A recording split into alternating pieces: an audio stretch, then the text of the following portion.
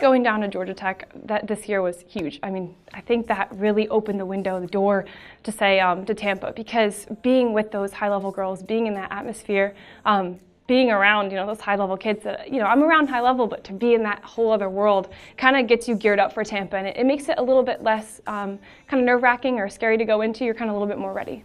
Georgia Tech really got the ball rolling. Georgia Tech was good, Penn Relays was better, Max was great, and I think it's allowed us to create a lot of really positive momentum with Sara, where she feels like she can go up against anybody in the country and hold her own. So I think going into Max, we were a little bit, I was nervous, going up a really good competitor, Jessica Lee. So just to kind of go through that prelim, and it went pretty smoothly, and that felt good going into finals. And then finals was the biggest thing, was just not focusing on time. It was just kind of like, let's run our race. We've had high emotion the past couple of weeks, so just bring it what we've got. And it turned out to be a very high emotional moment, crossing the line for sure. I think in the outdoor hurdles now, the top 4 kids we've ever had have all been here in the last 5 years. So Sara was really able to come into an environment that was already high achieving.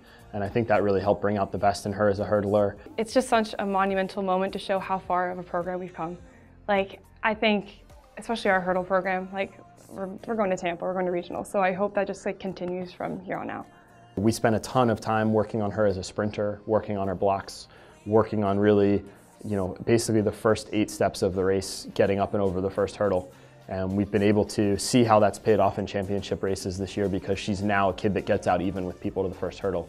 And it's really transformed, who she is as a hurdler. So we've been prepping a lot for NCAAs. I think right now it's really just kind of keep moving. We do a couple sprint drills here and there, and it's really working on the technical things right now. I don't think there's a whole lot to change, just keep the momentum, because again, it's been an emotional couple weeks, so I think it's just keeping that high emotion, and then the rest will kind of fall in place, hopefully.